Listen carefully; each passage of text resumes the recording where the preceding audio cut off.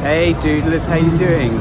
I'm at a video game convention.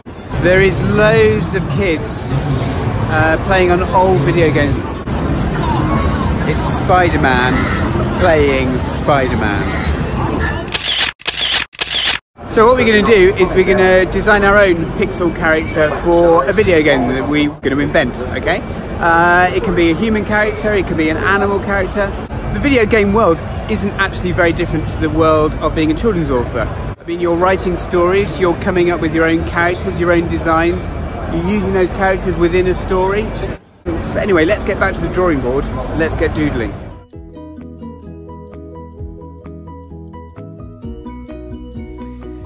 So we are back at the drawing board, and you can see my face now, which might either help with your drawing or might not, but it means that I can talk to you while I'm doing my drawing. On the screen you can see I've got like graph paper. My computer allows me to put this on the screen, which really helps drawing this kind of character, like an 8-bit character. So you can either get some graph paper or you can get a piece of paper and draw some straight lines on it. I've got quite a few squares on there, but you can draw, I don't know, if you wanted to do fewer squares, if you wanted to do more. So what I've done is I've done a quick drawing of Hubbington. I'm stuck him over the top. So this is going to be the basis for my character. Then what I did after that was I got that sort of same drawing of Hubbington and kind of made it a bit kind of straighter. So tried to make it look a bit like a pixelated character. Then once I did that, once I had the plan, then I drew it over a really kind of neat plan of what I want him to look like over the top of the graph paper. I've drawn it in red so you can see. So what I'm going to do now is I'm going to start colouring in. There we go. I'm going to adjust you so you can see me a bit better. You can see the colours on the right hand side. These are going to be the colours that I'm going to use. They're quite grey. There's sort of greys and blues. That's because Hubbington is a white dog and we're using a sort of white piece of paper, so it's obviously drawing whites on whites is not going to show up. So I'm going to make the dog a bit grey. So I'm starting to colour in some of the patches and his little arm.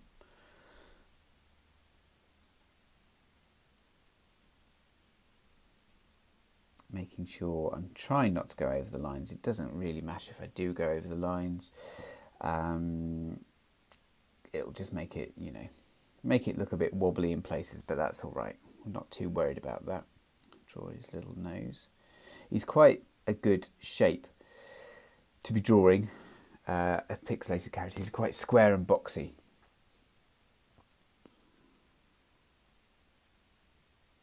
So you can see I've coloured in the rest of the patches, and now I'm going to start to colour in his body. The dog has just started barking. I think he knows I'm drawing him. I don't know if you heard that. I think what happened was that somebody walked past our house.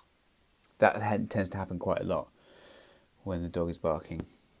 I've coloured in the rest of his body, and now I'm going to colour in his snout, which is going to be a sort of darker grey, a sort of bluey grey. I'm using a sort of, on this app, I'm using a kind of like a felt tip pen, which is probably what I would use if I was drawing on paper. You don't have to use a felt tip pen, you can use pencils.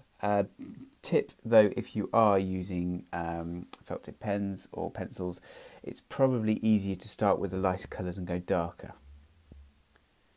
Just in case you make a mistake, it's obviously easier to go over something in darker pencil or pen than it is in a lighter pencil. So I'm making some of those patches, rather than just making them completely black, making his tail completely black, I'm using a sort of a slightly lighter grey, just to give it a sort of that real kind of pixelated feel.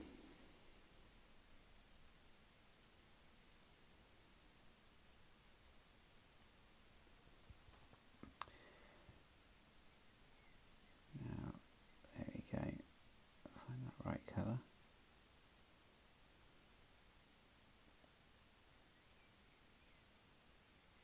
I'm not sure what video game Hubbington would be the star of. Some sort of video game in which meant that he could sniff lots of dogs' bottoms and get points for that or something.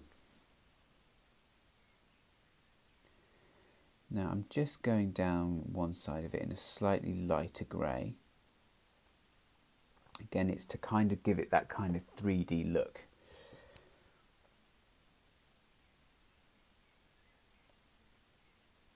That darker grey for his arm.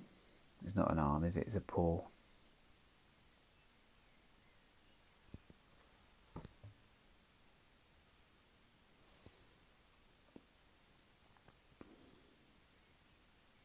Top of his ear. Again, so we're just breaking up that kind of solid black, just to make it look a bit more realistic. I'm zooming out, which is always a really good idea with your drawings. Stand back from your drawings just to see how it's looking. It's not looking too bad. So as we did a kind of light line down his right hand side, I'm doing a slightly darker line down his left hand side. Again, just giving it that kind of 3D look, hopefully anyway. And colour in his eye.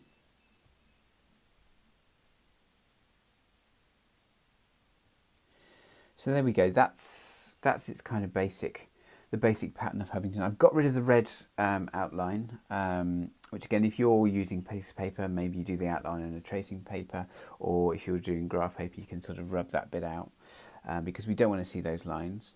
I'm just finishing off, tidying it up. I'm going to have one like a sort of slightly lighter block between his eyes, just again to give it that kind of 3D look. And I'm taking away those lines, which I can do on my computer, very clever. So if you're using tracing paper and graph paper underneath, get rid of that, see how it looks. And so there we go. We've taken a character, one that I've drawn before, turned it into a really simple blocky drawing, only using 4 or 5 colours, and there we go.